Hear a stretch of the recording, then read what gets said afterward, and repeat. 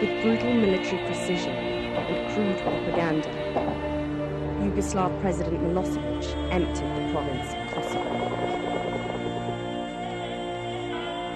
But what does Kosovo really mean to the Serbian people?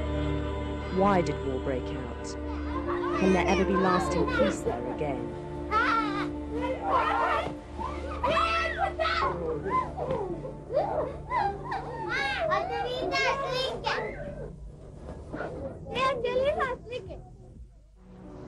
Kosovo is a southern province of Serbia.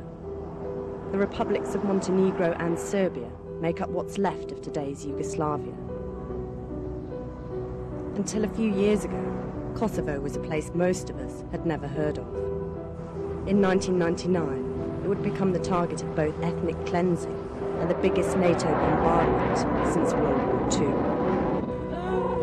II. Across the world, Kosovo became synonymous with hell on earth.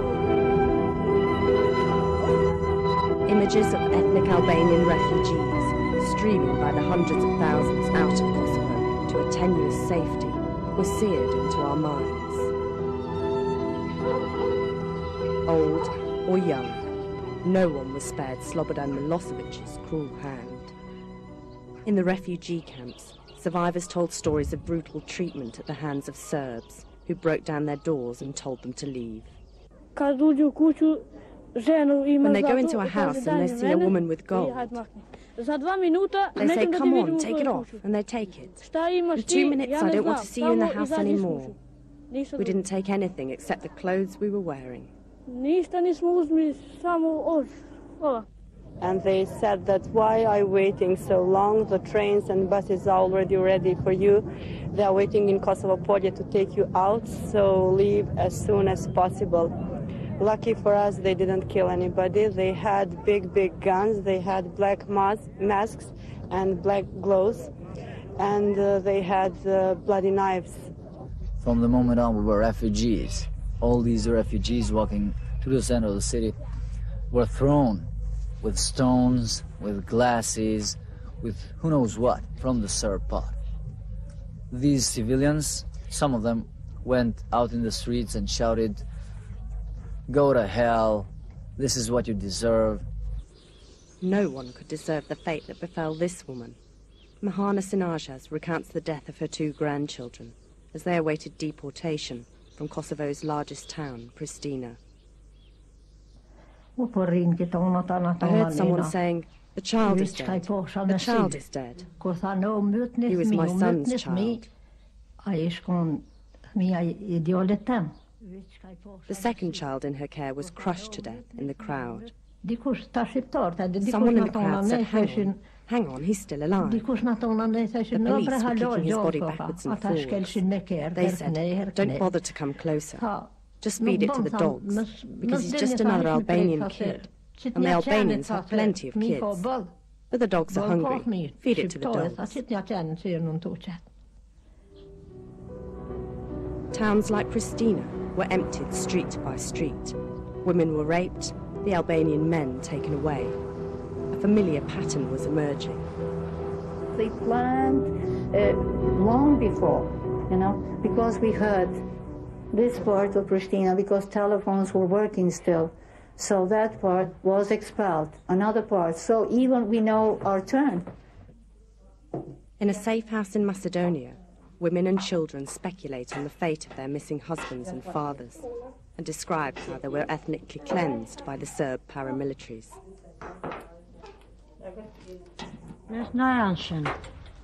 Everywhere, the Serb police gathered the women and children together from the 4 corners of Pristina to the centre. They were always kicking us, pushing us around.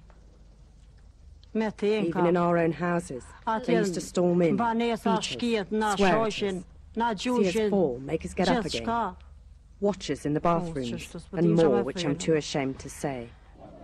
It was this systematic barbarity which spurred NATO's intervention.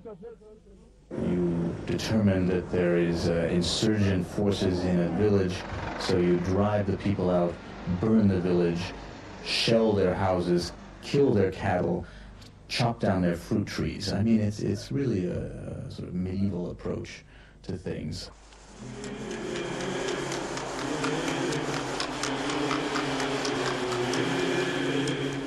To understand how this medieval approach resurfaced, how Milosevic whipped up such anti-Albanian hatred, we must turn to the past. For Kosovo was the heartland of medieval Serbia. Although Kosovo today is 90% ethnic Albanian and largely Muslim, its mountains enclose some of the oldest and most beautiful of the Serbian Orthodox Christian churches.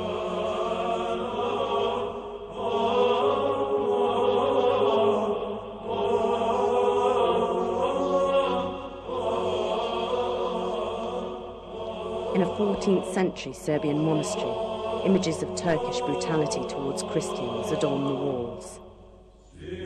The Ottoman Turks achieved a strategic European victory by defeating the Serbs at Kosovo Field in 1389. Serbian nationalists today view Kosovo as a kind of Serbian Palestine.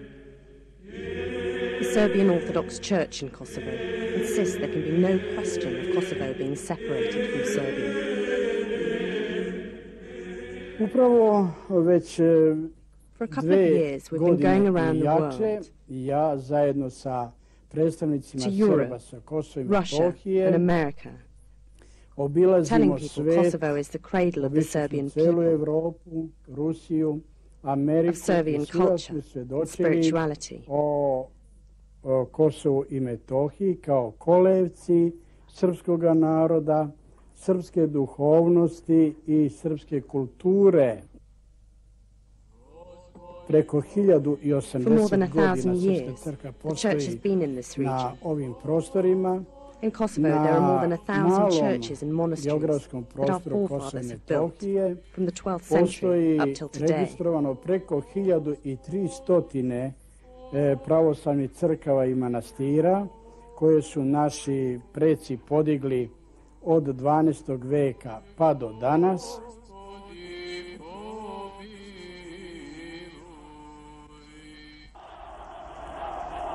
Milosevic began to awaken dormant Serbian passions for Kosovo as he rose to power in the late 80s.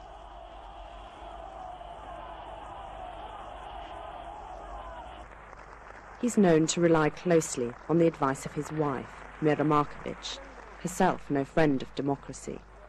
Our biggest wish is for all people in Yugoslavia to live together, to live in equality and harmony.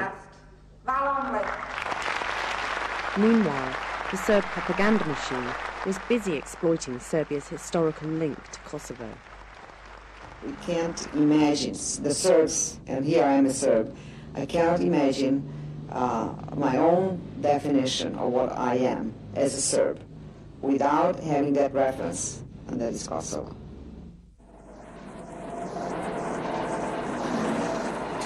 The message struck a chord with ordinary rural Serbs living in Kosovo and feeling outnumbered. Vidite, svi ovi prostori ovde. Look, all these Mogu oči da vide, do onih as far planina as your eye tamo, can see, up to the sve je to mountains, srpska zemlja. all of this is Tu i Serbian danas žive land. Srbi. Serbs Nikada are living Albanci here. nisu živeli na ovim Albanians prostorima. never lived here. To ne čini i Even today, danas Srbi pod Serbs are under pritiskom i pressure to dalje se emigrate and iseljavaju i leave this napuštaju land where they've lived ovu for zemlju centuries. gde su vekovima bili. I živeli. Ajde, živeli. Dajte i gostima našim živeli. Roma Trajkovic is the manager of this collective farm, bringing his workers a beer. In the late 1980s, Trajkovic was deputy president of Serbia.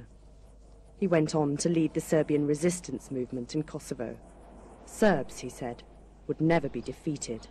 Tvrdoglavo insistiranje Albanaca na The novoj stubborn insistence albanskoj of državi, na ovim Albanians for a srpskim new prostorima, Albanian ne state znači on ništa this drugo Serbian nego territory vođenje means nothing else karatu, but leads odnosno towards što war. se tiče For nas us, samih na we're strong unutrašnjem enough planu. at the local level to give the Albanians an answer.